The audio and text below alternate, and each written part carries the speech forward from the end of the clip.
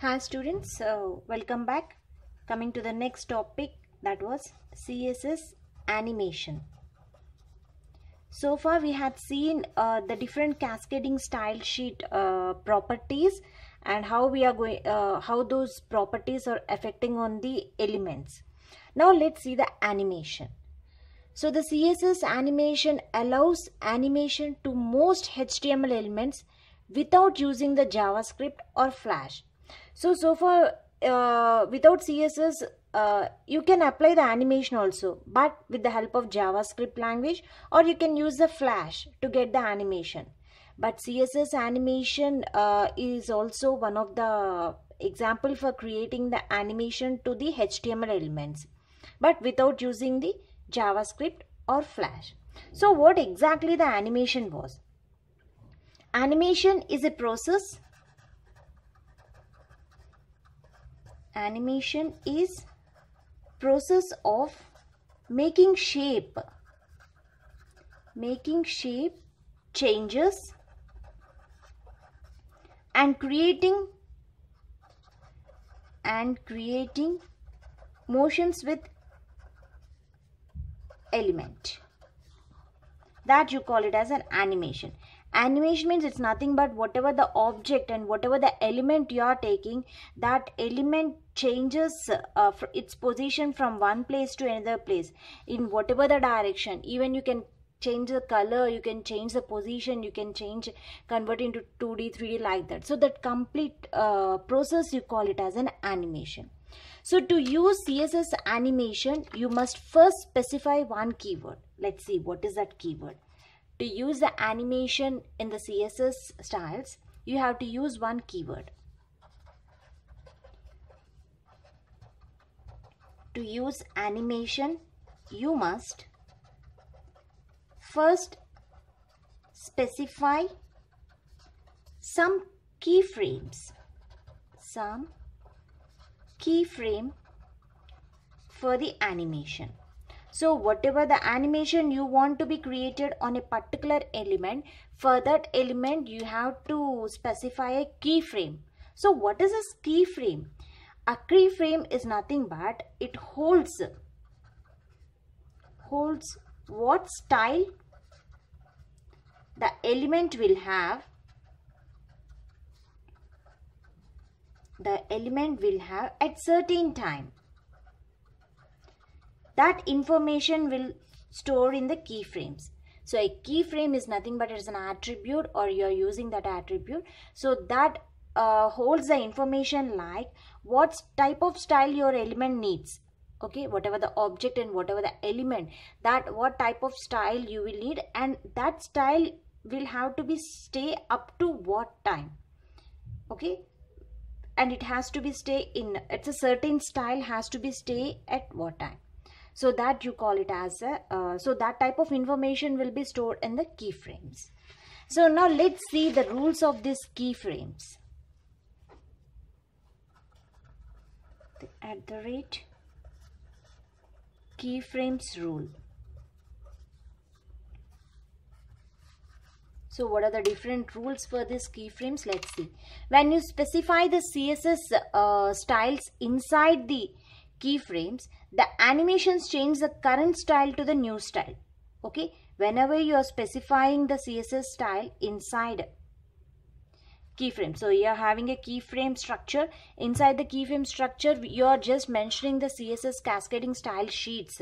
So whenever you are specifying that cascading style sheets inside the keyframe, the rules is going to be changed, like the current style is going to be created with a new style. Okay, you will get the new style. Let's see one example, then you will understand what exactly these keyframes will hold. Here I am taking one example, like let's change the background color of any particular element. Let me write that question. Let's change the background color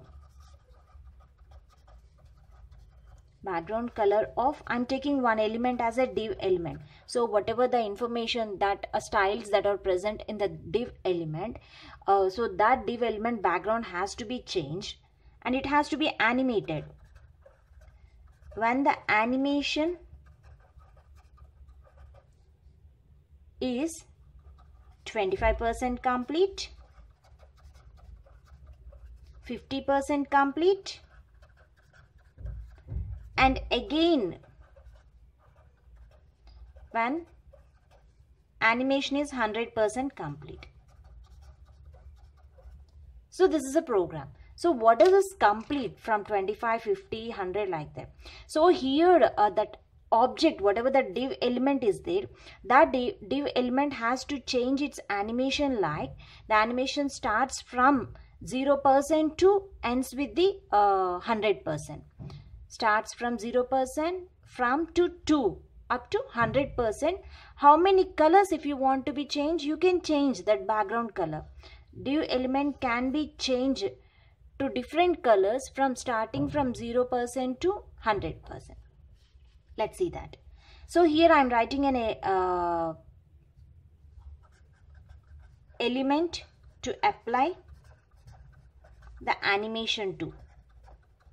So what type of animation you want to be provided for that element? Okay, so first I'm writing the element. After that I'll write the animation colors. Okay, so element to apply the animation. So what element you want to be do animation? Div. Let's take the element width is 100 pixels. So whenever you take the height and width of element is 100 pixel, you will get the square. And the background color default, I am giving that element background color should be red color. And here I am writing the animation name. Up to now I didn't create a name for the animation, so that you have to be writing the keyframes. Animation name I am giving like let's take the animation name is example. Okay, and the duration I am giving means how much time the animation has to be in active. The duration is I am just giving let's take 14 seconds. Okay, so here I am just writing a keyframes also. That is the animation code. Let me write the animation code. Okay, I am writing the animation code here. Let first just 0 at the rate of keyframes. Here you need to give the animation name. So whatever the animation name that I have given, that is example. So whenever these names should be same, then only these keyframes will be called in the div element. Let's take the 0%. 0% background color was, I am taking it as red color. Means the animation changes from 0% to 100%. So first it changes to red color, next it changes to yellow color. So here you need to write background color. Now I am not writing. At the 50% the color will change to blue, and at finally the 100% the color will change to green. Okay, close the keyframes. So this is an animation code, and this animation code will be called in the div element. So this is a div name example, and the animation duration is 15 seconds. So this complete information you have to write in the style tag. The animation duration defines how long the time an animation should take to complete. If it is suppose if you didn't specify the time, no animation will occur. If there is no animation duration, then no animated will be occur. So whatever the program now I have written, so that the first the animation will be, the default color is the red color. So 100 pixels height, 100 pixels width. Okay, so first it changes to the red color. Next the background color should be changes to yellow color. I had given it as a yellow color. So completely next it changes to the yellow color. So after that it changes the color to the blue. A background color should be, means the complete inside color blue, and finally the color will be changes to the green. Okay, after the after 14 seconds is over, again the color will becomes the normal color, red color. Like that the color will be changed, that is in the duration of 14 seconds. Okay, so at 0% it is in red color. Okay, at 25% it is in yellow color. Next 50% it should be in blue color, and at 100% it is in green color. And finally again, whenever the animation is duration is over, again it comes to red color. Suppose if you want to change the background as well as a position also of an element, so how can you change the animation background as well as a position? So the thing is just change in the @ keyframes. Let's take again the example. So in this example, I'm going to explain the not only the color, the position of the element is also changing. For 0%, here you need to write background color. So starting color is the red color, and here I am writing the position also because I want to change the element position. So starting at red color, it is in left is 0 pixels and top is 0 pixels. At 25%, background color is, let's take yellow. The left should be 200 pixels and the top is still 0 pixels. I'll explain how it is changing. Next 50%. 50% background color should be blue color. Left is this time at 50% 200 pixel. At the same time the top is also 200 pixel. 75%. The background color is green color.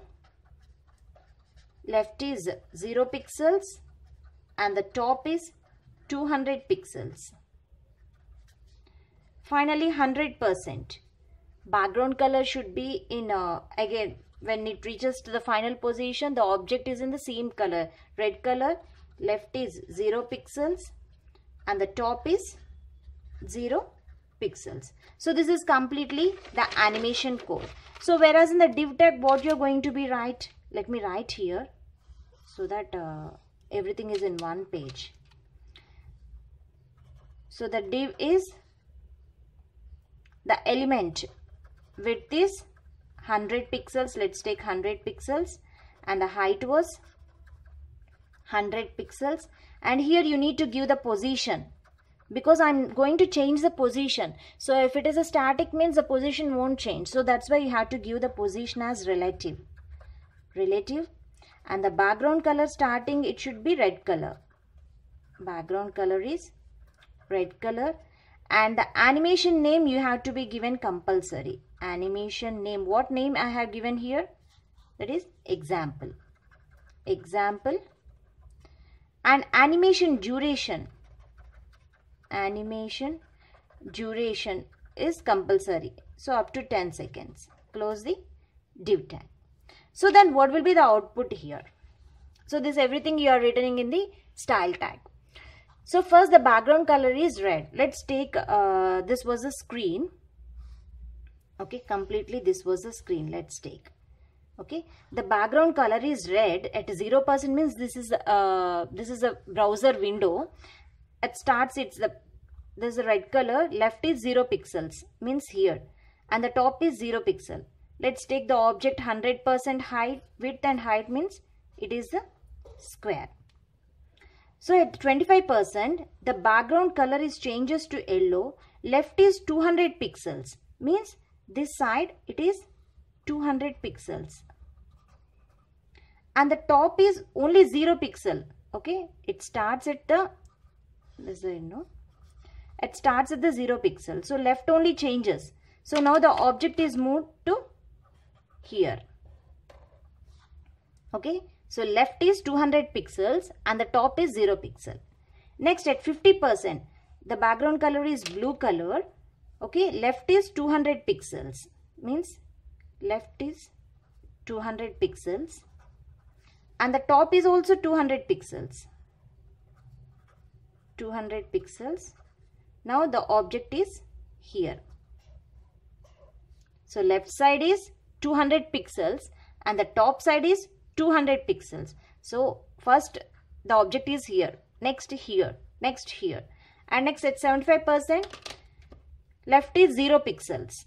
Okay, this is 0 pixels and the top is 200 pixels. So here the 200 pixels is there here, and at 100 finally it reaches to here, red color, 0 pixels and 100.